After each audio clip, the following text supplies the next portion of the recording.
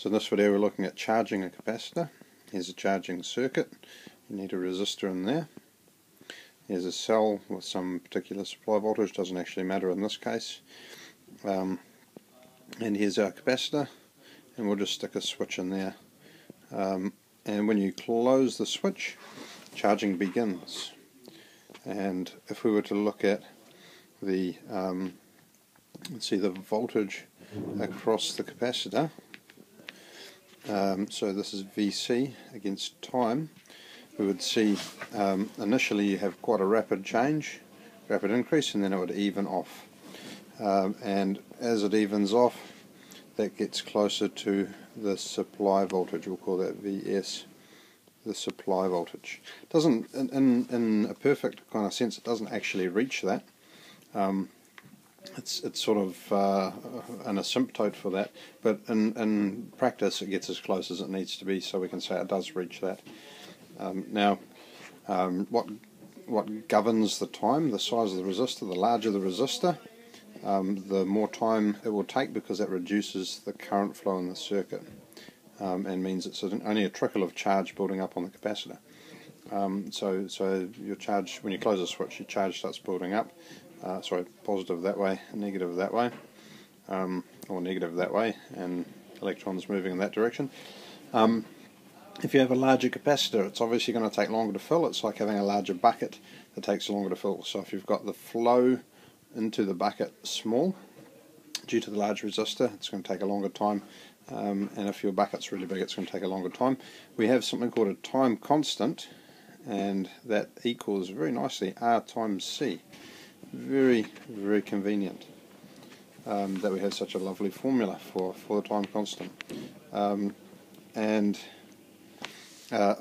the time constant is on this graph, it is the time it takes for the voltage to change by, so the change in voltage here is 63%, change in V is 63% of the remaining available voltage. So in the first instance it's 63% of the total supply voltage, but then for the next time constant, so that next bit of time until you get to 2t, you have the change in voltage here is going to be 63% of the VS, the VS minus that level after one time constant. So this amount here is 63% of this amount, if you put it like that, and then so forth. So you have 63% of the remaining voltage will be another time constant, and then another time constant. And after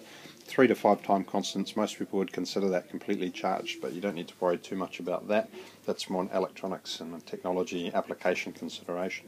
All you really need to know is that the time constant is the resistance times the capacitance, and on the graph it's 63% of the available difference it takes to change when it's charging. You also have a time constant when it's discharging, but we'll do a separate video for discharging the capacitor and time constant. Very quickly, just want to look at a graph of the current against time, and you obviously start with 0. You have to start with 0. When you close that switch, it's going to jump up almost instantly to a maximum current, then that current is going to drop off like that until it reaches the line, which is basically 0. Okay, and again, same thing.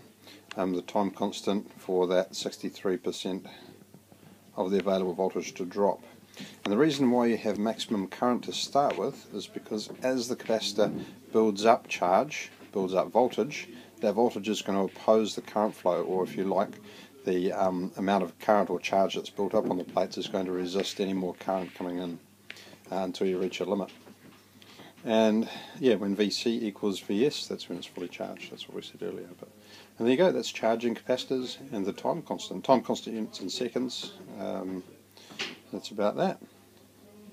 Actually, this is a good one. You can do a measurement yourself. You can set up the circuit with a kind of large capacitor and a large resistor and do the experiment quite easily.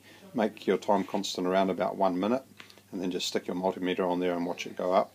And every minute you can get a reading, and you can plot the graph, and you get a very nice graph. It's a very reliable experiment, and quite good hands-on, lots of fun. So if you're a teacher, that one's quite an easy one to do.